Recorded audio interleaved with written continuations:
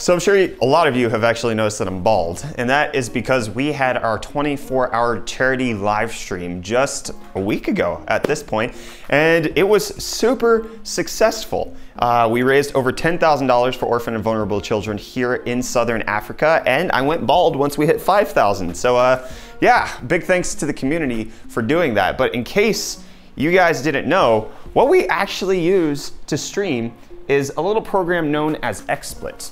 I get questions all the time as to why we use this over any other alternative that's out on the internet, and that's primarily because we can multi-stream to many different locations, but not only can we multi-stream, but we actually get control of the bitrate. We don't send a super high bitrate to YouTube and then the same bitrate to Twitch, because it's inefficient to do it that way, especially since Twitch's max bitrate is less than YouTube. So XSplit actually allows us to do that and do it pretty efficiently and effectively on one system, and we don't have to worry about it, which is what got me excited when they agreed to work with us on this video, showing off a brand new bit of software that they have come out with called Xsplit Vcam. So big thanks to Xsplit for sponsoring this video, and I'm gonna walk you guys through exactly what Vcam is and how it works and why it's actually pretty revolutionary, not just in the streaming game, but for a lot of other purposes as well that might not be immediately noticeable. So Vcam is super easy. If you have an Xsplit subscription, you just go to their website, you download it, and you install it, and then bam, you get to use it. If not, if you don't have an Xsplit subscription,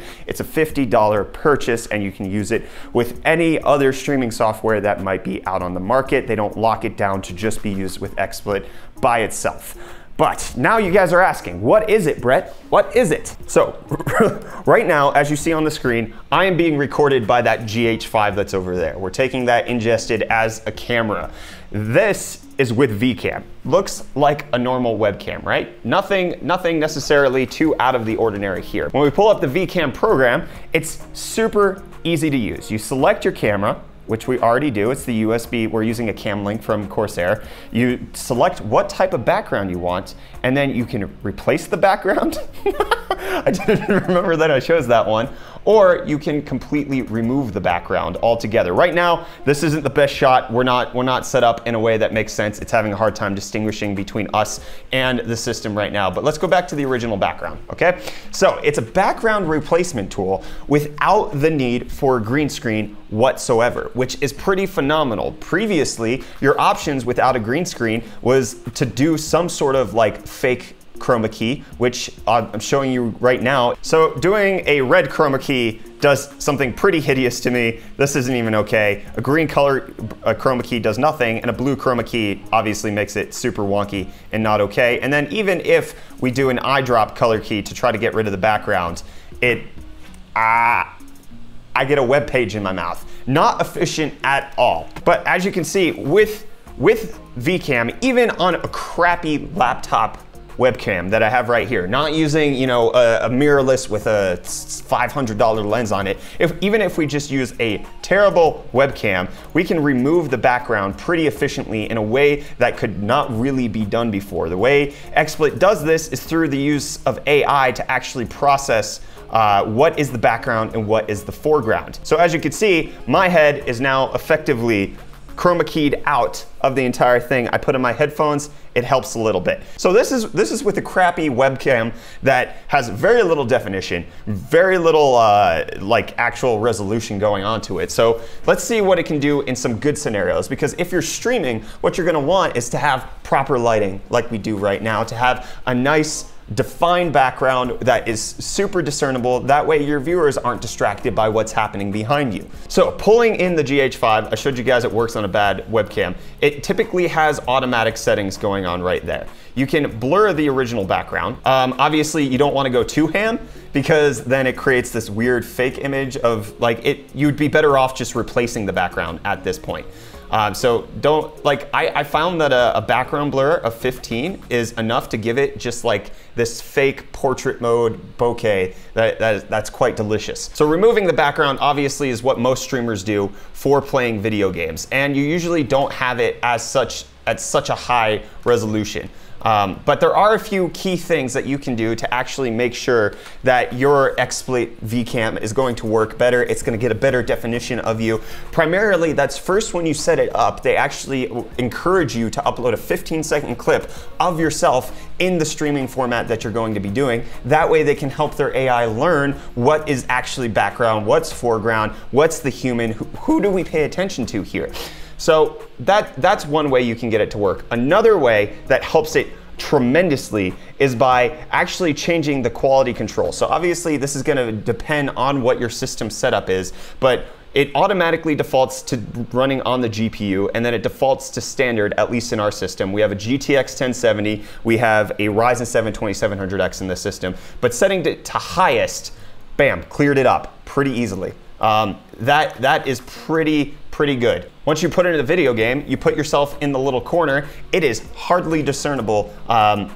Like this is amazing technology. The fact that the AI is pulling this out and my head is mostly well-defined. I can put my headphones on and it still understands what my headphones are. And then you have the option of removing the chair or adding the chair. I found that making sure that the chair is removed helps to alleviate some of the other things that we have going on, such as the laptop. But this is a super complicated scene that you guys are seeing right here, and it's performing pretty admirably. Removing the chair just gets rid of the laptop and the chair, and it makes it do pretty well. But as you guys can see, this isn't a simple background. We have a monitor right here. We have all of that stuff back there. We have the laptop right here. I did a test when I was in front of the Nano Leafs with flashing lights and all of our setup on our hot news set, and it still does pretty dang well, especially when you consider what the alternative is, and that's some weird chroma key crap that doesn't actually cut you out of anything, even if you select the background.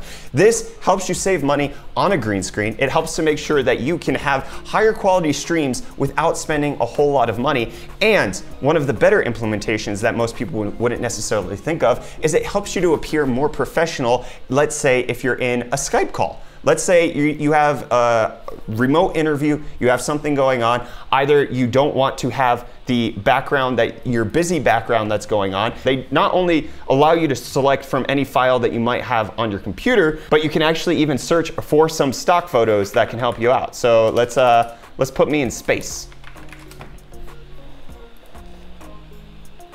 Bam.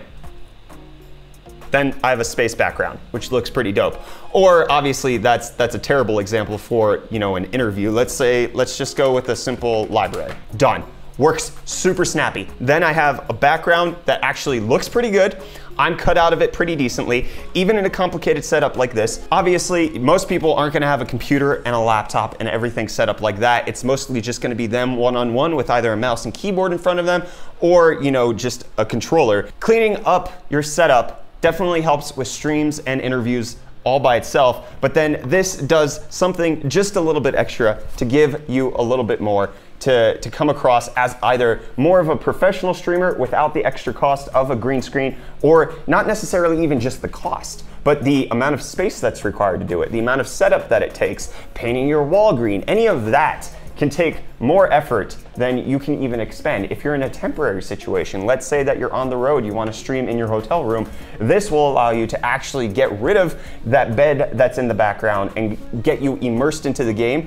Easy peasy, no problem. It runs on my gaming laptop, no issues. I've shown you guys everything that's going on here. Vcam is actually a pretty cool up and coming software that's going to allow streamers who are just getting started to add that little bit of extra professionalism to their game streams, to anything that they want to put out on the internet, easily cutting out to actually immerse yourself into it just a little bit more. And the fact that Xsplit has you upload your video allows them to better create the AI so that this is only going to get better with time. It's still obviously not perfect. You guys are seeing glitches here and there. I can't deny it's not working 100% as well as a green screen would, but it does allow for something that's pretty dang close for a lot less investment and in a way that is pretty seamless. And if you guys want to try it out yourself, you don't have to buy it up front. You can do just the trial. It allows you to test it out. It will give you a Vcam watermark, but you can see, does this work for your setup? If you turn on the lights, if you put yourself on your camera, can you get a good enough background replacement? Can you remove your background? Can you do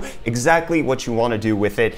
XSplit actually makes it pretty easy for you to check that out. It actually works pretty well even in the super complicated and stupid background that we have, because we have it set up for our streams so that we see the background. We tried to design it in a way that was busy but not too overwhelming and creates a little bit more ambiance. But if you set it up so that you're just in front of a wall, this thing honestly will just remove you and put you right into the game so that your audience doesn't have to worry about, you know, that towel that you accidentally left on your door. So big thanks to XSplit for sponsoring this video. Big thanks for them to even create this software. This is honestly something that's pretty amazing, even depending on the quality of your webcam. Like this USB 2.0 chickeny, whatever it's called, is honestly good enough to get the results. Putting myself in this scene from both of the different webcams, and honestly, you can tell that that's a little bit higher definition, but it cuts me out pretty dang well on this one. I'm right over all of the little donations that we got on our stream. So